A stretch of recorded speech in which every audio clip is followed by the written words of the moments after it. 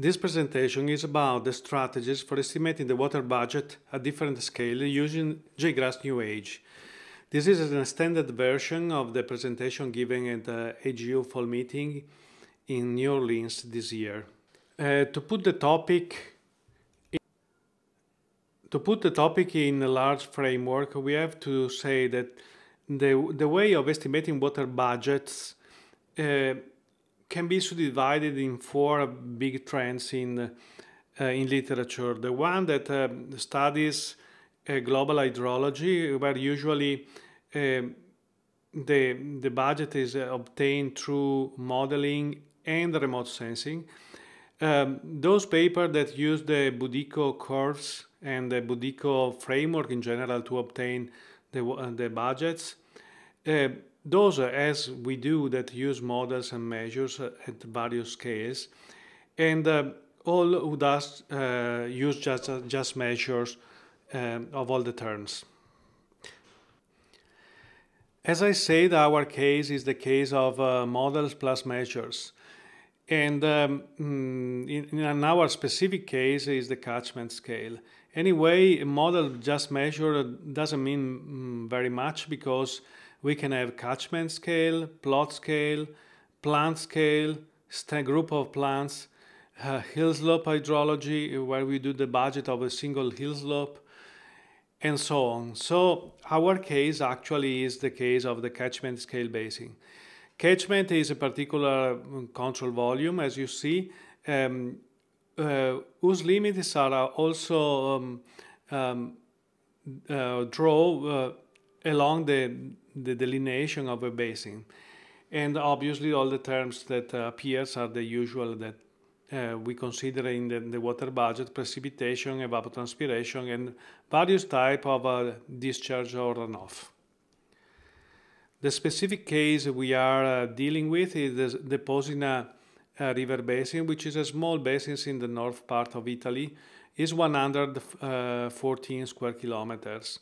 This basin is flowing into the Bacchiglione River and subsequently to the Brenta River till the Adriatic Sea. The water budget is can be written as you see here, and the thing that we want to remark in this case is that we are working for the Posina River in at hourly time scale.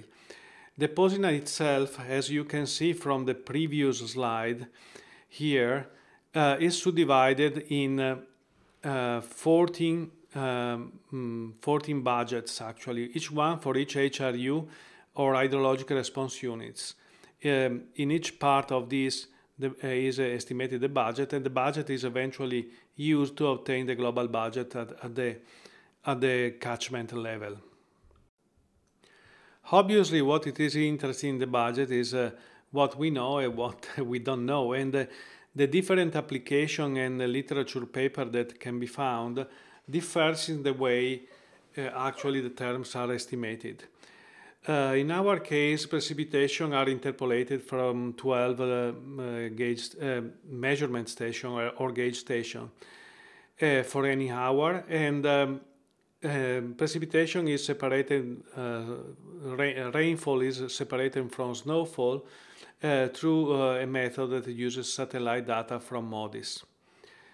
These charges, in our case, are estimated through a lumped model, which is the Acola Adige high mode model, which actually separates the HRU that you see before. And the high mode is a very well-known model, and the reference can be found in literature. The left part of the equations is essentially formed from of unknown. Actually, the storage is unknown, and instead of regarding the actual evapotranspiration that we denoted here as ET, goes through a phase of estimation of through another model. In these particular cases, we use the Priestley-Taylor formula. We have no time to explain the detail of the Priestley-Taylor formula, but essentially we have to focus on the alpha parameter, will remain not determined or unknown, if you prefer, in the following. Gamma is called psychrometric constant, is the product of the specific heat capacity of water at constant pressure. P is the pressure. Epsilon is the ratio between the constant of water vapor and the dry air, and lambda is the enthalpy of vaporization. Delta, the big delta, is the derivative of the Clausius-Clapeyron law, and it depends on temperature, expressing centigrade in this case. Finally, there are other two terms in the formula. One is the net radiation, which can be estimated in a very complex way. Actually, we do in a very complex way. And G, which is the heat that is consumed, that fluxes into the center, towards the center of the Earth. Therefore, the Priestley-Taylor formula can be actually rearranged in the way you see here, where the hat alpha is the real unknown, and because the flux into the Earth in the modeling we did here was assumed to be proportional to the other term. And we have a first fraction, which is determined essentially on the basis of temperature and pressure of the air, and radiation. Say that radiation is known in some points of the catchment through measurements, but usually we estimate it through a series of models that accounts for the rugged terrain and the shadows, all this stuff, and the attenuation that are happening through the atmosphere. So to put all together, the unknown are here marked with the bright orange, and while the yellow part can be considered known. And in this case, we have two unknown and just one equation, which made it difficult to, obviously, to understand how we can close the budget. Alpha, someone could think to estimate the alpha through literature, but obviously after how we manage it, we cannot refer exactly to literature, and the literature usually also to refer to the concept of potential evapotranspiration, while here we are estimating the actual evapotranspiration. In any case, this value in literature varies from 0.6 to 2.4 or so, so 4 times the minimum, and this makes quite useless the approach of using literature values. To determine this coefficient, then we have to do some hypotheses. And the hypothesis we do is that after time Tb, the value of the groundwater return to the same initial value, or as expressed in this slide, delta S is equal to 0. In this case, we can actually say that we know we have a way to determine after times Tb the mean value, where the mean is obviously taking all over the basin, and at the same time over the time span Tb, and this value comes from here, from this equation, but actually what we did was a little bit more complicated, because precipitation was evaluated through interpolation of gauge stations and the use of satellite data to obtain the separation between snow and rain. while the discharges were estimated through a model, as we say, the I-mode model, and this model contains parameters. So in having data of discharge, we could calibrate this model parameters and insert in the formula. But we found convenient estimate together at the same time both the parameters of the high-mode model and the alpha values in a way that it can close the budget in the way we require after time TB. Our overall system is based on the JGrass-NewAGE system, and any part of the modeling is done by a component, and here you see a scheme where the setup of the components is made. Going from the left to the right and from top to bottom, you see that there is the SWE, which is the snow water equivalent component that is used to separate rainfall from snow. The Priestley-Taylor component that calculates the evapotranspiration, and a component that brings in the system the measured data. On the second row, you see another part of for the rainfall snow water equivalent separation. The model, which is called here Adige, which is actually based on high mode, but is a group of high mode, each one for any of the HRU in which the subbasin is subdivided. Here you see a setup for the calibration phase of the model, where we use measured data to calibrate the parameter of the Adige rainfall runoff model. And we use this calibration tool, which is called Luca, Let Us Calibrate, which is inserted in the object modeling system, which is the overall framework on which our system is based. Finally, we have in the bottom row also the component that does kriging, which is used to interpolate the various measurements that are initially available only in 12 points.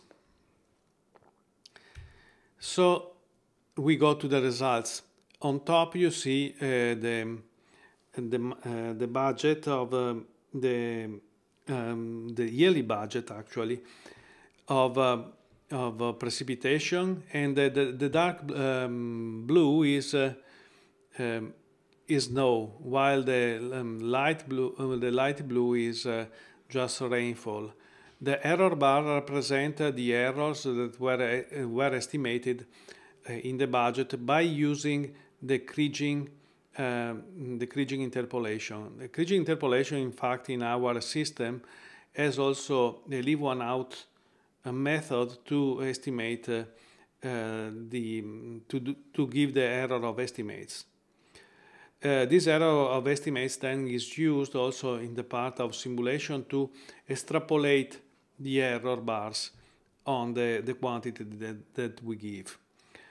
On the bottom plot, you can see the annual budgets of discharge in red, the actual evapotranspiration in green, and the variation of storage in blue. The bar represents the error. The bars actually were obtained by summing the error in the estimation of precipitation and the error obtained by varying our hypothesis, meaning that we were aware that our choice of TB, the Boudico time in which the groundwater returns to the same level, is quite arbitrary. So by varying TB from 1 to 10 years, essentially, we obtain a variation in each of the fluxes that is contained in the error bar that we give in our estimates. One fact that can be seen in this picture is that actual evapotranspiration variation is essentially very limited at the catchment level. This is not surprising because the main driver of actual evapotranspiration is the radiation, and radiation essentially has a small variation at every year, and there are in this case there could be more variation if we had included the variation in phenology, for instance, of the plants, of the terrain covers or so, but this was not included yet in our simulations. However, it can be disturbing that the here actual evapotranspiration oscillates very little with respect, for instance, to discharges or storage. If we look at the budget of the monthly scale, as we do in this slide here, we can see that anyway the evapotranspiration is varying, and it is varying actually in a not trivial way, which is not just dependent on radiation, because we can think that the radiation cycle during the year follow the seasons, so is quite regular. While here we see that, for instance, the larger evapotranspiration happens here in November, which can be considered quite strange, but it obviously depends also on the availability of water. The information we return with our model is spatially varying, and here in this plot what you can see is the variation of precipitation, discharge, actual evapotranspiration and storage for 4 characteristic months, each for one season: January, April, July and October. And as you can see, you have either a variation, a spatial variation, sometimes can be negligible, but often is not so negligible at all. And so we have some information, especially in some months. For instance, for October precipitation, as you see, there is a well-defined trend toward the southwest part of the basin, as well as, for instance, also in the variation in the storage on the same October thing. It manifests a lot of variation, or variation of the April storage again is quite different in different hill slope. And this obviously can do a lot of difference if we go further to analyze other processes that are connected to these hydrological processes in the basin. If we go further and we go to the classical discharge simulation, because we have an internal, actually 2 internal gauge stations, we can see that the discharges calibrated at the outlet of the basins actually are able to give parameters that are decently good also for forecasting the discharges in internal points. This is quite successful thing, and even if it can be improved, especially those occasions where we see that observation have, for instance, discharges and the simulation do not have discharges. A different case is the case of Blue Nile. The Blue Nile is 175,000 square kilometers, so it's more than 1,000 bigger than the Posina River basins. Still, we use the same model and essentially the same hypothesis, but we vary a lot of things that we will be discussing in the next slides. For the Blue Nile, also we have a scarcity of measurement. While in the Posina River we have 12 meteo stations and 3 gauge stations for discharges, here in this case we have 35 gauge stations and measurement stations all over the basin. The question of the budget obviously is the same, but are different the tools from which we determine the various terms that appears in the budget. For instance, at least at the global level of the whole basin, we can know the global variation in storage through the GRACE satellite, through gravimetry.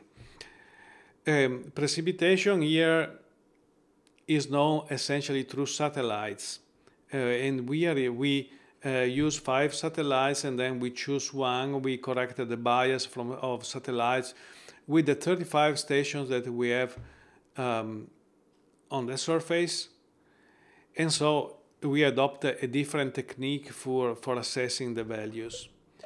This charge was measured in 35 locations, but we use the same iMod model that we use in Posina River, but here with some differences. Groundwater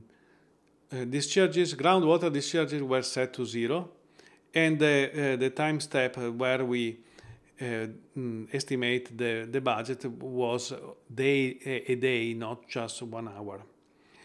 The calibration of the model was obtained at the global scale of the whole basins, meaning 175,000 square kilometers. Besides, here we subdivided the basin in 402 HRU, hydrologic units, and the sum of all the basins and plus the routing gives the total discharge of the basin.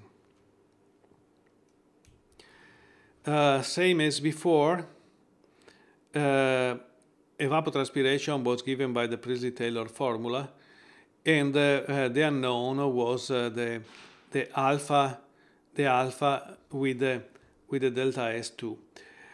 Even if we potentially could know delta S for the whole basin to GRACE, in this experiment that we published in 2017, we use the same Budico hypothesis that we use for Posina, meaning that we assume that after 5 years, delta S was back to 0. An important part of the game here was the use of satellites data. The spatial distribution of rainfall in particular was essential for determining correct estimate of the water budget.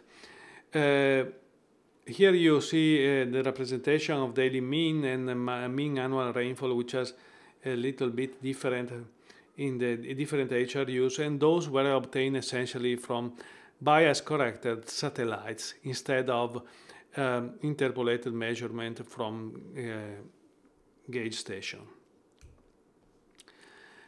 The modeling solution we use for the Blue Nile was very similar to the one that we already saw before. We use a different calibrator. In particular, we use the particle swarm calibrator here. And another thing, we use a treatment of different data sets that we see here highlighted in yellow. Those parts actually are not inserted in our system, which is the JGrass-NewAGE system, but were data preprocessed through the using the R software. We were able to obtain discharges for all the internal point of the basin, and given the data that we have in the 35 gauge stations, we were able to just to validate the measurement in the 35 points.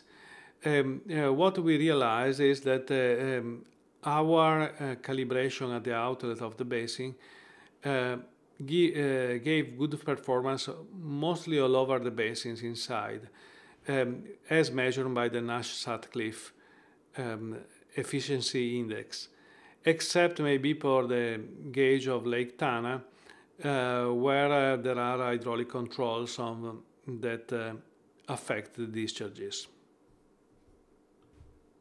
As well as in the case of Posina River, we can give any of the quantity distributed for any day of the year and for all the year of simulations.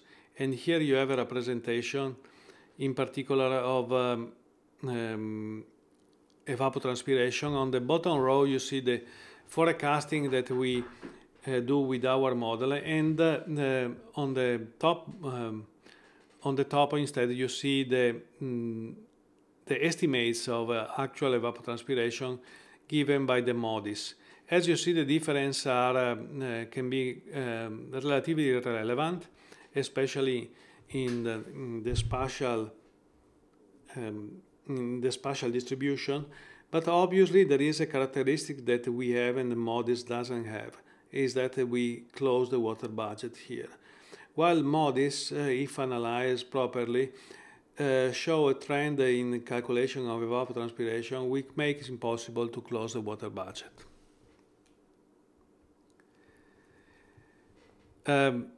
All the quantities obviously can be represented spatially varying, as you see here, and for any day of the year. It obviously has influence on whatever management can be done in the basin here, and we think that the information that could be given can be of some importance. With respect to other type of estimates that were given, for instance, with the use of satellites, here we can guarantee that the water budget is preserved. Obviously, we can produce plots like the one that we, for instance, show already for the Posina River, and here you can see the variation of each component. As you see, there are trends, for instance, in discharges which are connected with the rainfall, which is commanded in the Blue Nile region by monsoons. But the variation of the other quantity is not so trivial or so trivially driven by the precipitation fluxes. Finally, we use GRACE for comparison, and as you see here, the result we simulate with NewAGE and the result of the oscillation of the water table given by GRACE. And the agreement, as you see, is extraordinarily good. Maybe we were lucky, but anyway, this is a support of the idea that when you do the things with attention in preserving the water budget, everything finally goes, all the pieces of the puzzles goes in the right place. So for conclusions, we show that how the JGrass-NewAGE system can be used to estimate all the terms of the water budgets. Maybe we didn't show very much, but the modularity of our system allows the configuration of the same tools in various ways, using various calibrators, for instance, in different way, and also we show that our tools can be used, for instance, at different time step of integrations, which is not so trivial. The result we obtained were quite transferable inside in the basins, at least for the type of verification that we could do, which is not so supported in literature. And the result kind of surprised us, and we believe that the add value that we have was because we were trying to close the water budget in the HRUs, and so having a consistent view not only of discharges, for instance, but the whole water cycle. we use this Budico hypothesis, meaning that we assume that the water table passed through the same level after a few years. Someone can argue that this was quite arbitrary and because we fixed dB, but then especially in the Posina catchment we also show that we can variate this hypothesis and having some error bars on the results we obtain, which made more reasonable to use also such an arbitrary hypothesis. The other claim that can be done is that being the climate varying, assuming that the system passed through through the same point can be also challenged, but obviously variation of all the components is such that in any case the return period of the, let's say, the zero level, the same level of the water can be maybe not constant, but on average is varying, is a second order of variation. So it's not so unreasonable to use this type of hypothesis, at least in a limited range of time, as we are doing. The evaporation estimates through Taylor show a reasonable patterns either in the time and in space. However, at annual time scale, the actual evapotranspiration seems to be not to show those variations that maybe we can expect. But for introducing those variations, we have to introduce various, let's say, elements of, for instance, of heterogeneity. This can be done by introducing explicitly dependence of the evapotranspiration on the type of land covers or plants or things introduced in phenology. But obviously this implies to complicate the Priestley-Taylor formula and having other data that actually in the future we can envision to have, for instance, from satellite. Another way to improve this is obviously can be seen to use in using the energy budget beside the water budget. All the material that we show here is based on an open source material which is offered in the GeoFrame blogspot.com, in GitHub, and where we produce also a lot of documentation. Essentially all of this that you see in this presentation is documented and can be readily used by any of you. An introduction to the JGrass-NewAGE system that probably we call from now on GeoFrame-NewAGE can be found in the About Hydrology blog, and there is a JGrass-NewAGE Essentials that you can Google for obtaining information. We have a Google group also for users of the JGrass-NewAGE system, and also a Google group for developers. With respect to the abstract that we submitted to the conference, we didn't talk about travel times, but each of the models that you see here is strictly connected with the travel times. There is a one-to-one correspondence of the reservoir type of models that we use and the travel times of water inside the catchment.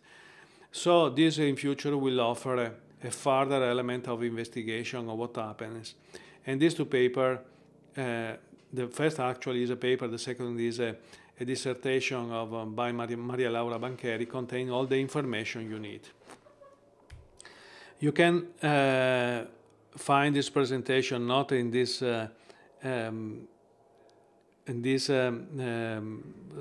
address that you can see here, but in the About Hydrology in the About Hydrology blog.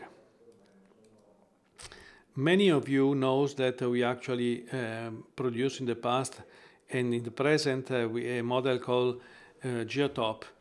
Geotop is a different model from JGrass-NewAGE. NewAGE is essentially, translated in mathematical terms, a group of ordinary differential equations solved together, and each set of ordinary differential equation is referred to a HRU, while geotop is spatially explicit, so is work on a grid, and is a grid-based model, and actually the processes are described with the basic law that are supposed to be valid for this. Geotop then has a different way to be characterized, to be run.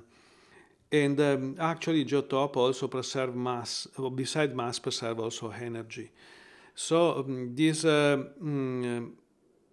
paradigm of using the conservation laws for obtaining results is much more implemented actually in geotop. However, geotop is demanding from the point of view of computation, and probably some of the computation we did for instance, for the Blue Nile could not be done with the geotop in reasonable time. Who want information about geotop can give a look to geotop.org on the geotop essential in about hydrologies.